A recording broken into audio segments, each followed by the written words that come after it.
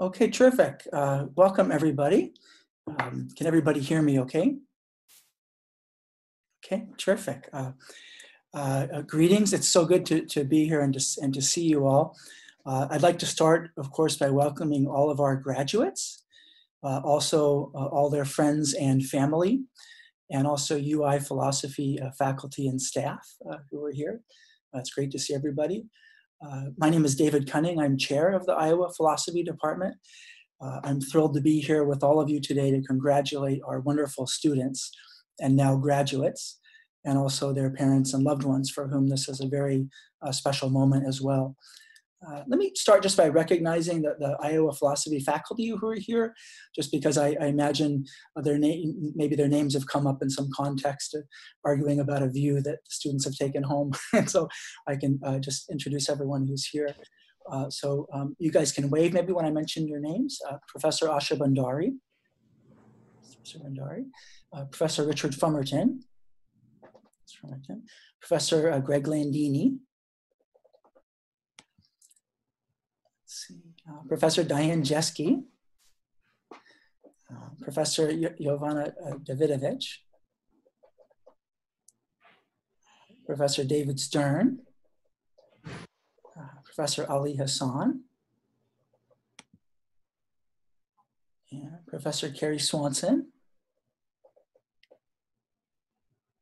And let's see, I think for the moment that's all the faculty, but some other folks might pop in. So let me start. To our graduates, we're just so honored to have had all of you as students, to have had all of you as our students in classes with us, and in office hours and other discussions. You guys have been relentless in examining views and arguments, pointing out problems, in many cases very serious problems with those views and arguments, and also coming up with creative solutions that help to resuscitate the views and arguments so that they, or an improved version of them, can stand on firmer ground. You guys are really good at doing all of these things. You critically identify problems that others without your skill and expertise would fail to notice, problems that run the risk of being unseen. This kind of activity has been valuable in terms of addressing the perennial questions of philosophy, which of course are super interesting and super fun in their own right. But you'll also be taking your skills out into the world to make a difference. I sometimes joke that I nominate my colleagues in the philosophy department to serve on important university committees, just because I want there to be at least one philosopher in the room anytime a consequential decision is being made. And I say the same to all of you. We're so excited to see our graduates go out into the world and use their analytical and creative skills to be difference makers, whether it's in medicine, law, business, public health, the military, the media, K through 12 education, or indeed any sector that they inhabit. We have seen what you can do, and we're excited for what you have ahead of you. You will try, and you will succeed, and you'll fail, and you'll be resilient, and you'll try again. and big things will happen for each of you as you set your own course. Let me conclude these initial comments by mentioning a new tradition that we're starting in the philosophy department this year, where each student selects a book that will then be placed in the EPB philosophy library with an inscription that recognizes the student's graduation. Some of the books are overtly philosophical, and some are just outstanding books. Each student has selected a book that is important to them and with which they identify.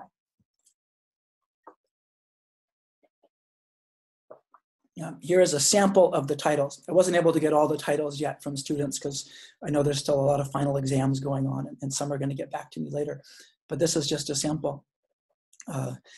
It's just a coincidence that this is first, even though it's suspicious because it's one of my favorites. Spinoza's Ethics, Treatise on Emendation of the Intellect and Selected Letters. Entangled Empathy by Laurie Gruen. The New Jim Crow, Mass Incarceration in the Age of Colorblindness by Michelle Alexander. Alamo Theory by Josh Bell.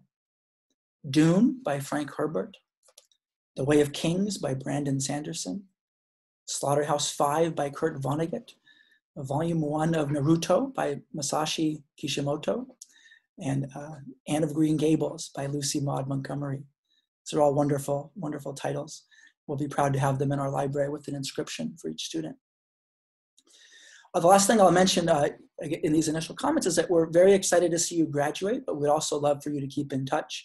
We're also happy to serve as a resource in any way that we can. I say that on behalf of all of my colleagues because I know that it's true.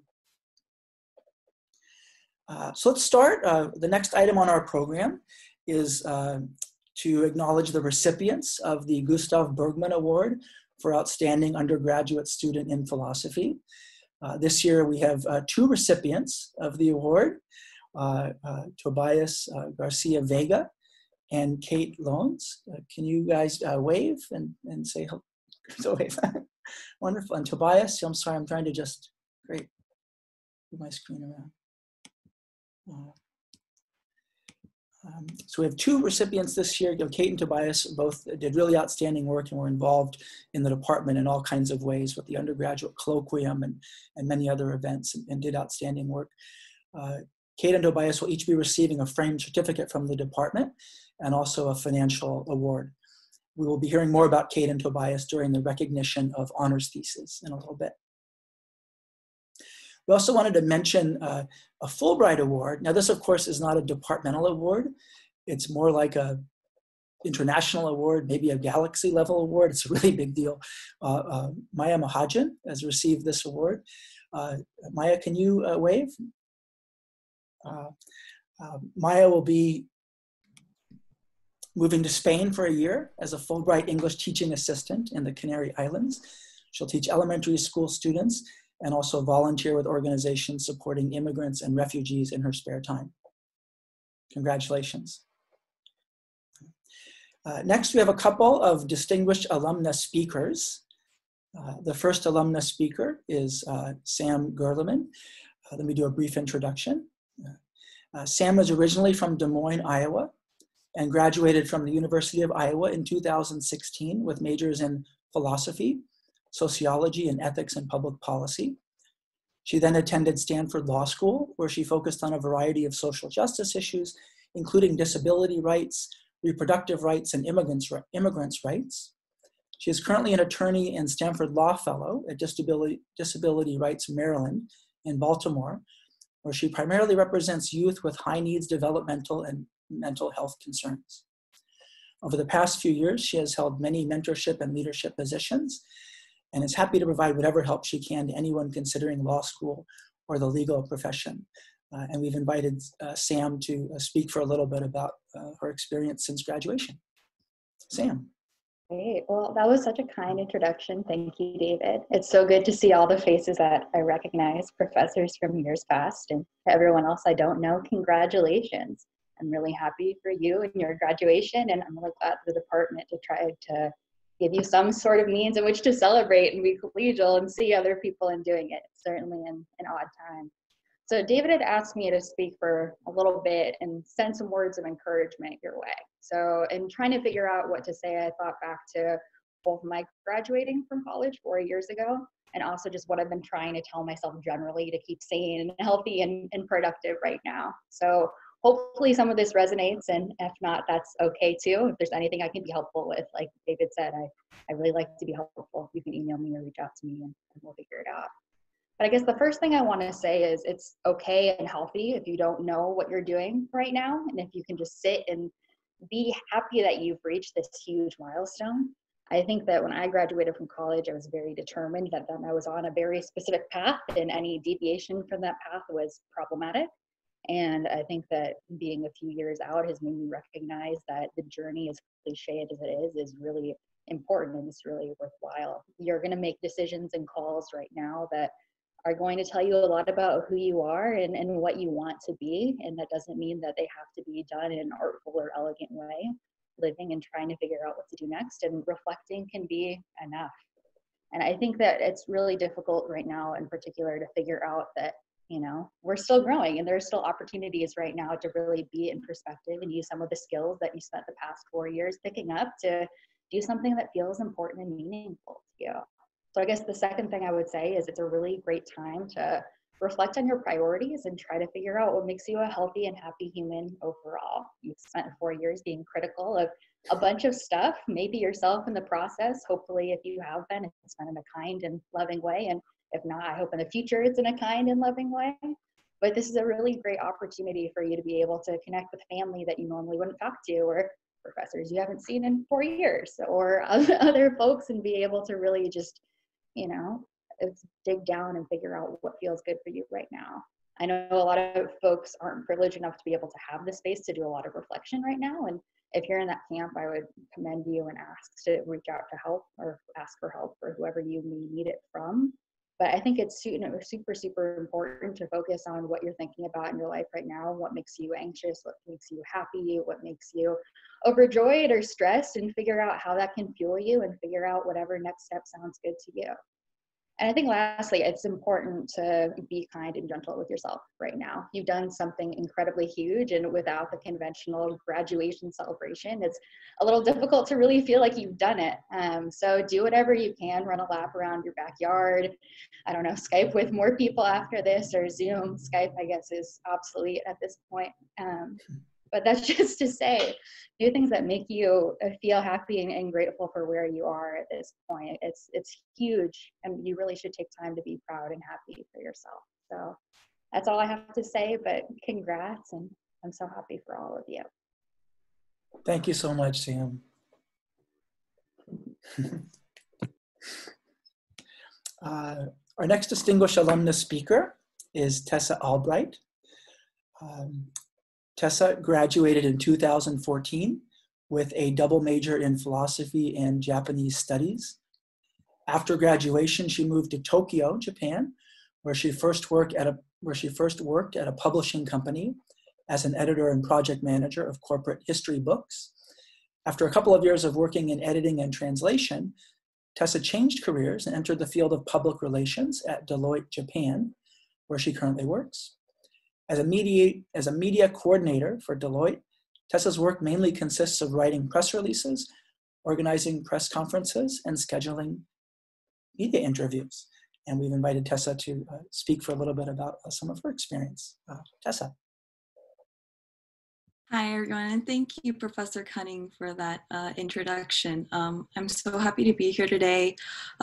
Congratulations, first of all, to the graduates. I know this is a really weird time, and a lot of it probably doesn't feel very real right now because everything's on Zoom and online and you can't really see each other and actually celebrate this moment. But I was hoping that today I could kind of give you guys some words of encouragement. And Professor Cunning mentioned to me that he hoped that I could kind of inspire you guys and kind of talk about how I went into a field that's outside of philosophy and how philosophy has really helped me in fields that don't necessarily relate directly to philosophy.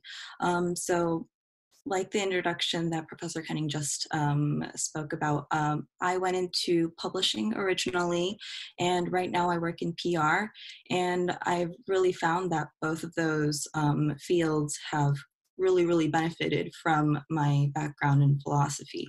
And I just want to go back to when I was graduating about 5-6 years ago, and how I had no idea what I wanted to do. And a lot of people asked me, what are you going to do with a philosophy major? And I said, well, I don't know yet.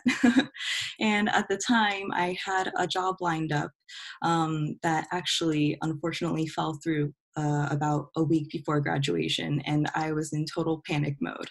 And I had no jobs lined up, no interviews lined up at the time of graduation, and I felt really, really at a loss, and I didn't know where I was headed. But fortunately, 5 years later, things worked out, and I seem to be doing okay, or I feel that way.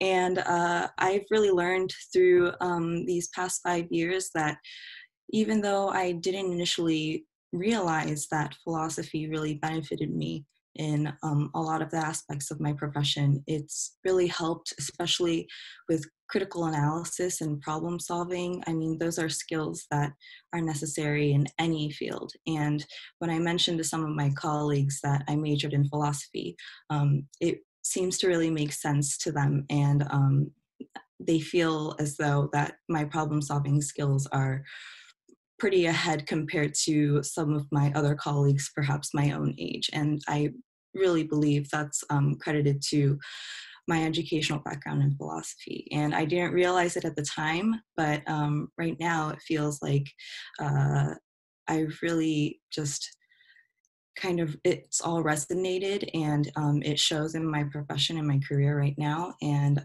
I hope today that through speaking with you guys, I could maybe inspire you that even in unconventional routes, you can still use philosophy in a way and utilize your skills to benefit you and further you in your career. And there's a lot of options out there, and you can use a lot of things that you've learned. And one thing I found is that job interviews are really, really easy compared to class discussions that have happened in philosophy. So I've never stumbled on a job interview yet. So that's one thing that I definitely feel like I really benefited from philosophy as well. If anyone out there is kind of worried about where they're headed, or they don't know what to do, I'm not sure if I can be of any help, but I'd love to listen and maybe just chat. And if you have any worries or concerns, or just want somebody to talk to that's kind of been through it, I'm definitely here. And I just want to say you guys are doing great.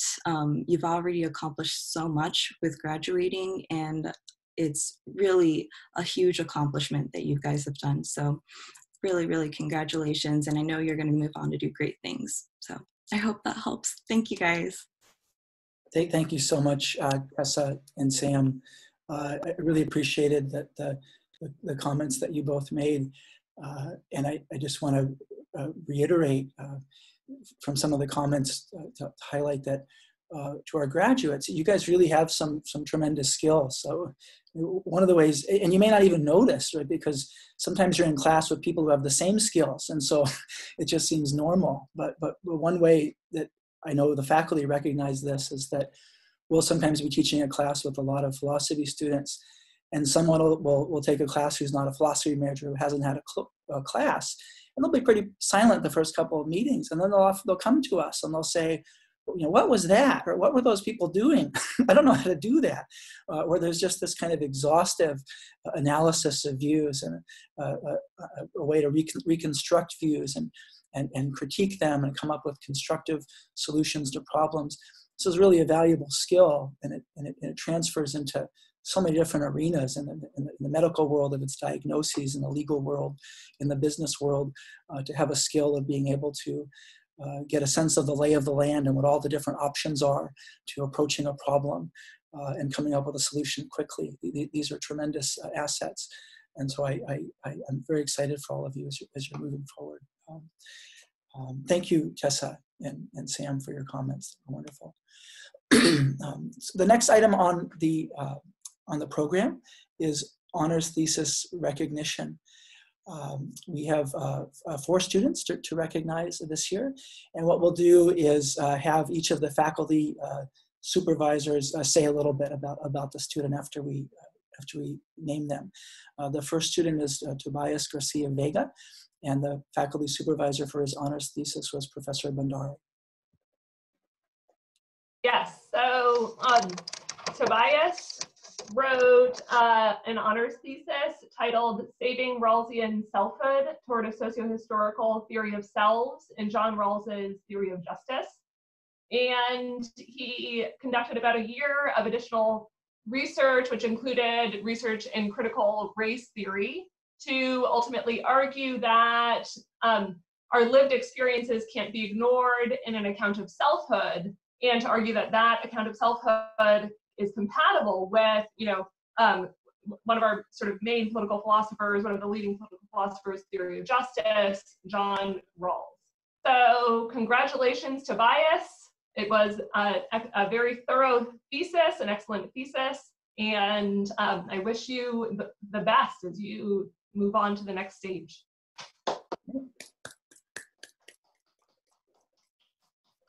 Wonderful, thank you. Congratulations, Tobias. The next student is Kate Lawrence, who did an honors thesis with the supervisor, Professor Landini. Well, I would like to say that Kate was really one of the best honors thesis students, we can put it that way, that I've had in a very long time. She was absolutely excellent, hard worker, worked by herself. She wrote on an extremely difficult topic, which is quantum theory and the so-called quantum handshake theory. She said some interesting new things about it. I feel like I even learned a little bit from the thesis itself. She really deserves a great round of applause for how much work she did on that, and what a great writer she is in trying to express very complicated ideas like that. So very hearty congratulations goes out to Kate. I don't see her. Is she joined us with us? Yeah, you can scroll onto another screen if you can. Okay, super. So Kate, I'm not seeing you right now, but congratulations and absolutely wonderful. Please keep in touch with me. Maybe you can teach me some more about quantum theory one day. Way to go. Congratulations, Kate. Next student is Maya Mahajan, and her honors thesis supervisor was Professor Davidovich. Hi, I had a great privilege of advising Maya's honors thesis. So Maya wrote her honors thesis on immigration and children's rights, and really combined sort of the most, in my mind, beautiful aspects of doing really careful philosophy with practical analysis and dealing with real life issues. And so it was also really interesting because it was really unique. When Maya and I worked together, we had another honors student working with us, Alex Sladek, and the sort of exchanges between the three of us made it my favorite ever honors advising.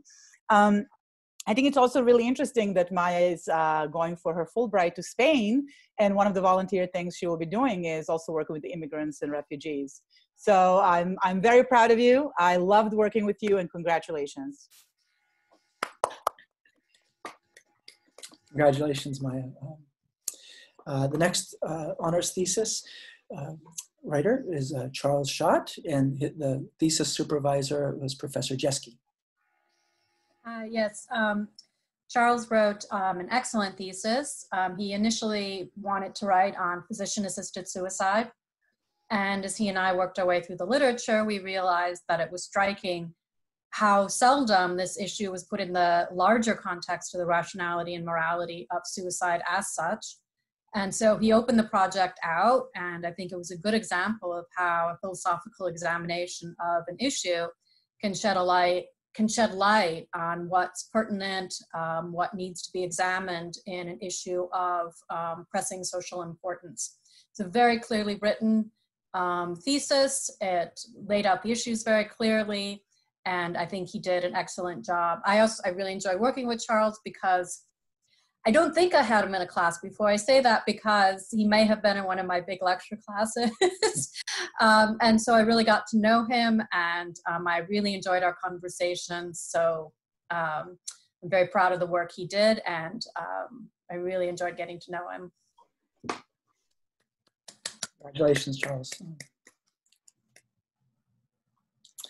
So Tobias, Kate, Maya, and Charles all defended their theses very successfully and are graduating with honors. So next on our program, to make sure I have that right, okay, is to recognize all of our graduates. And we have 2 programs in the philosophy department. We have a philosophy major and an ethics and public policy major. So we'll recognize students from both of those majors. And what I'll do is read each student's name, and if that student could just wave, and we can do a little applause for the student after we read their name, that would be very nice. The first student is Lauren Dahl. Hi, Lauren. There you go. Congratulations. Next student is Rachel Edelman. Way to go, Rachel. Congratulations. Next student is Amy Evans. Hi, Amy. Way to go. Congratulations. And then Tobias Garcia Vega. Congratulations, Tobias. Rana Hawezi. Saw Rana there. Yes, congratulations, Rana. Christopher Jones. Congratulations, Christopher. Kate Lones. Congratulations, Kate. Maya Mahajan. Jeremiah Moody. Jeremiah, are you here today? I think he said he was going to try to come. I'm not sure he's here, but we'll congratulate him for sure. M. Peterson. M, I saw you there. It's so good to see you. I know you're not in Iowa City now. So good to see you. Congratulations, M. Serena Kamea. Congratulations, Serena. Way to go. Charles Schott. Already heard of. Congratulations, Charles. Gavin Thayer. Congratulations, Gavin. Congratulations. You're traveling. And you thought you might not be able to make it, but you are here. Wonderful. David, could you scroll on the program? Oh, you bet. Thank you. I will Thank you. Yeah. Thank you. Thanks, Diane. And then Emily Ward.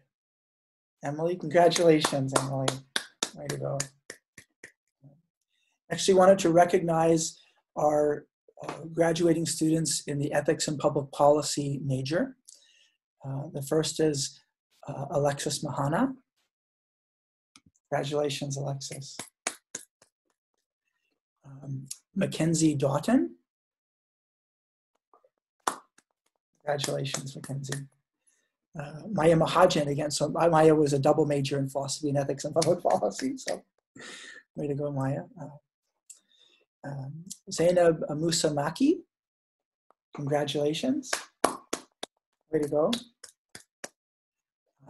Nicole Nucaro. Congratulations, Nicole. And then Javon Stovall. I think I saw Javon. Congratulations, Javon. Wonderful. So I know students were busy and not everybody had a chance to get back to me, but I did want to list a few of the goals and achievements of some of our students.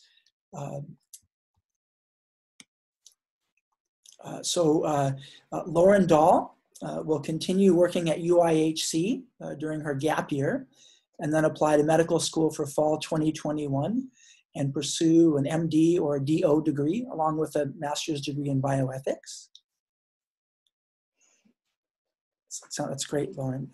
Mackenzie Doughton will be taking a gap year and then applying to law school. Rana Hawezi will be attending medical school in the fall. She's still deciding between a couple of really good options while simultaneously pursuing a master's degree in bioethics. An Iowa ICRU fellow for 2 years. Her writing has been published in the anthology We the Interwoven, and she was a recipient of the Charles and Mary Austin Fund Scholarship and the Iowa Chapbook Prize at the University of Iowa through the Magid Center for Undergraduate Writing. And last summer, she was selected for an internship at St. Jude Children's Research Hospital to do astrovirus research. She's also been awarded membership into Phi Beta Kappa. Congratulations, Rhonda. Chris Jones will be attending law school in the fall and is still deciding between a couple of exciting options. Kate Loans is doing a gap year before applying to PhD programs in philosophy with the goal of being a professor at the collegiate level. This semester, Kate actually completed 2 separate undergraduate honors theses, one for each of her majors, philosophy and English and creative writing. And they weren't overlapping. It wasn't like she did a quantum mechanics thing for us and then a English literature on quantum mechanics. She did 2 different theses, and it's a ton of work, and she did great on both. She's received the Bergman Award for Outstanding Undergraduate Student in Philosophy, and she's also been awarded membership into Phi Beta Kappa. Maya Mahajan, again, will be moving to Spain for a year as a Fulbright English teaching assistant in the Canary Islands. After returning to the United States, she intends to attend law school and practice immigration law at a nonprofit in Northern California. Alexis Mahana has received the UI Stanley Award for International Research and is graduating with university honors. She's planning to move out to Boston to work for a few years as an immigration advocate, then will come back to school for a master's or a PhD in an area in public health or human rights. Zainab Musa Maki will be gaining some work experience for a year and then applying to law school. Serena Kamea has been awarded membership into Phi Beta Kappa. She will be starting at the University of Iowa Law School this coming fall. Congratulations, Serena. Charles Schott has been awarded membership into Phi Beta Kappa. He'll be working a remote internship this summer using Zoom, I think, at a law firm based in South Carolina, writing articles about current events and cases in law and uploading them to a pre-law database for students. He will also be working for Canvas over the summer, as well as preparing to take the LSAT. Emily Ward has been awarded membership into Phi Beta Kappa. She will be starting at Marquette University Law School in the fall. Congratulations, Emily. Our graduates are off to do amazing things. Some are going directly to medical school, law school, or graduate school. Some are diving into valuable work experience that will be the start of an engaged and focused trajectory. Let me just say again, we've all seen what you can do, and we're excited for what you have ahead of you. You will try and succeed and fail and be resilient and try again, but big things will happen for each of you as you set your own course. And again, we always we'll be here as a resource as well. We want you to keep in touch. Let us now conclude by once again congratulating all of our graduates and giving them a huge round of applause. Maybe people could turn off their mute buttons and we can make a... Way to go. Congratulations. Such an honor to have you guys in our department. Congratulations. Congratulations, everybody. I am gonna, I did record this in case anybody wasn't able to be here, or if there's a relative or someone else who would like to view the graduation ceremony, please just email me and I will send you a link to the event. Thanks so much. Thank you, everybody, for being here. Bye. Congratulations again. Don't be strangers. Drop by. Thanks for organizing this, David. Great job. Oh, yeah, thank you for being here. It's so good to see everybody. Thanks, guys. Bye. Thank you. Bye-bye. Congratulations all. Good luck. Thank you. Congratulations. Good luck, graduates.